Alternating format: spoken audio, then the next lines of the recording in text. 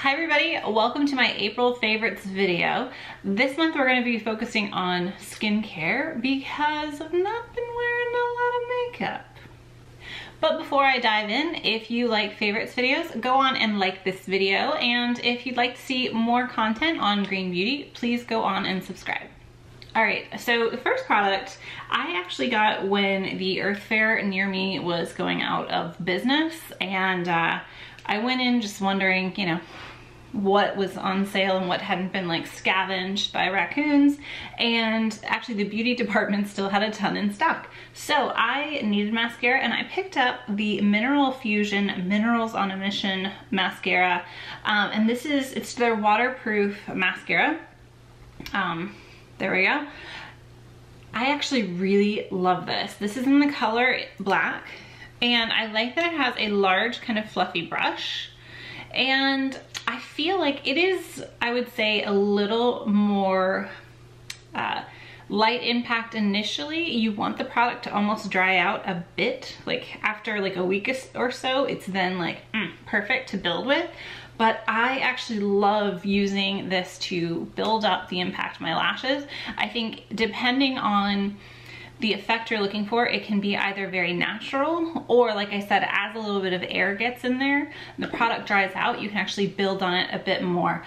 It's gonna skew more on the natural kind of effective things, but I've been really happy with it. I think solid buy.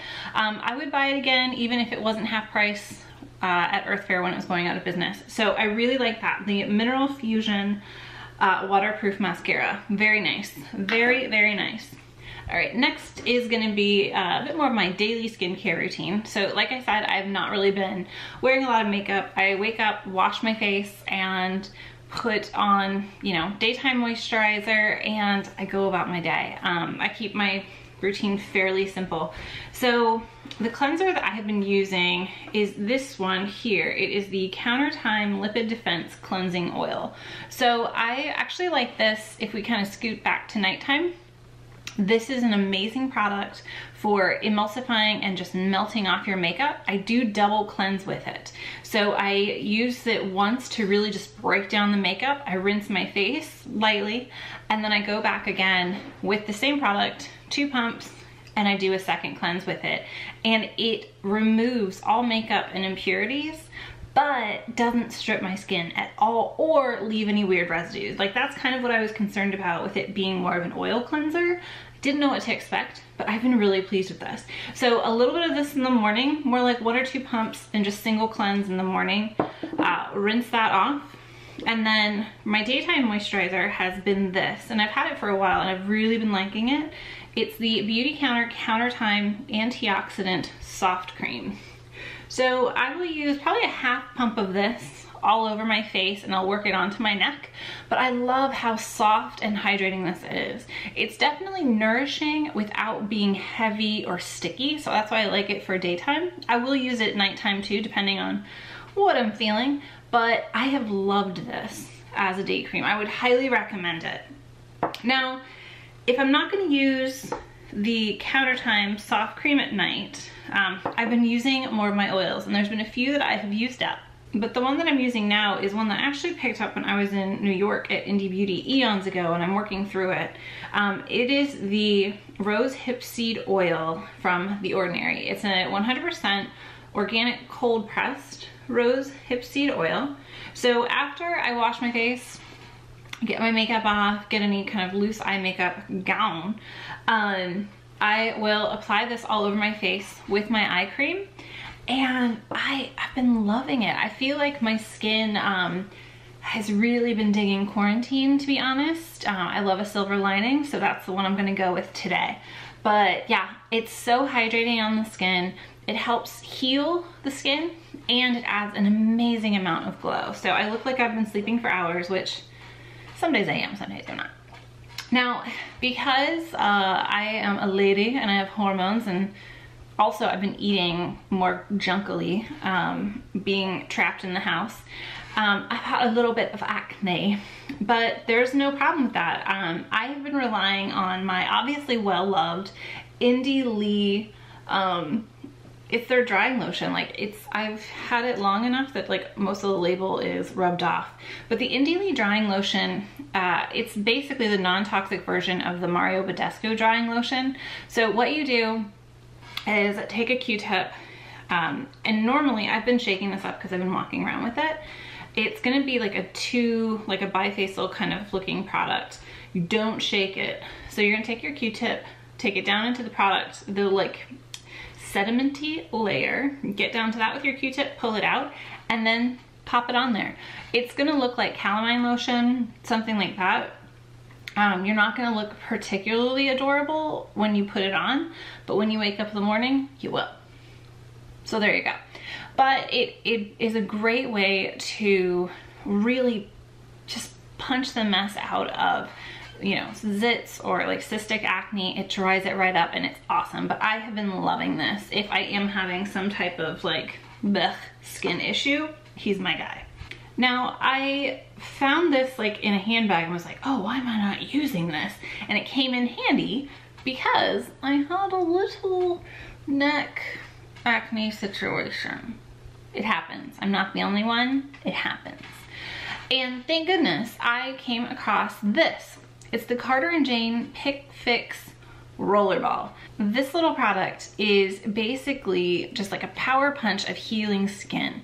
As the website points out, it is a blend of pomegranate seed oil, prickly pear seed oil, and an antimicrobial and healing essential oil blend. So this guy is amazing. So I had my little gross guy on my neck.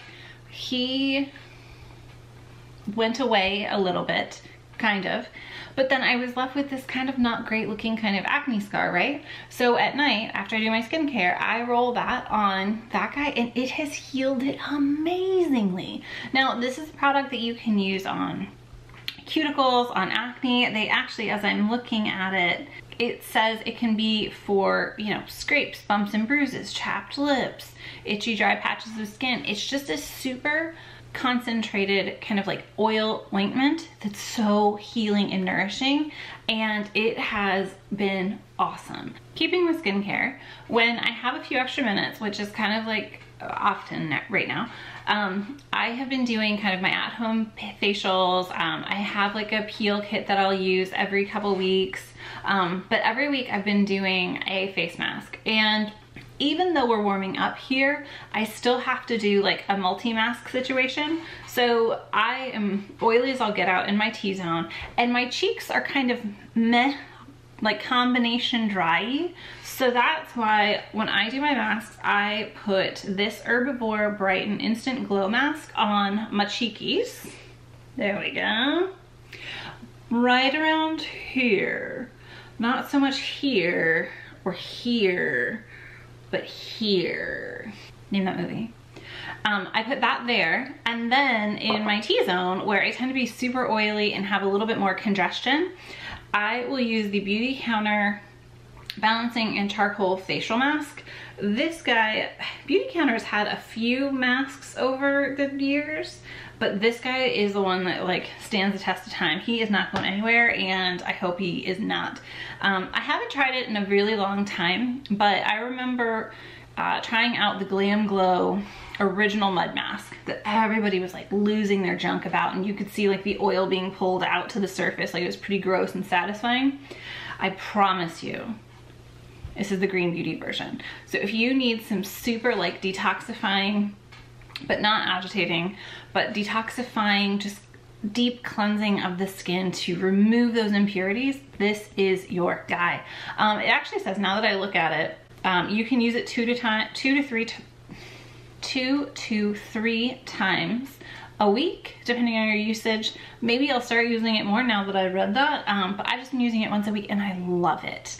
Alrighty guys, those are my favorites for the month of April. I hope you loved this combination of yummy green beauty skincare. What have you been loving? Have you taken this month to kind of focus on your skincare as well? I hope so. I really enjoyed it. But yeah, if there's any products that you've been loving this month, drop them in the comments below. I'm working through some of these products. I'm taking this opportunity to just finish up some stuff and not really doing a product buy right now. But when things get back to normal, I'd like to have a list of things to try. So throw your ideas down in the comments below. Tell me what you're loving. And like always, if you have any video ideas or requests, let me know. Drop them down there too. But I hope you have an amazing rest of the day, and I will see you soon. Bye.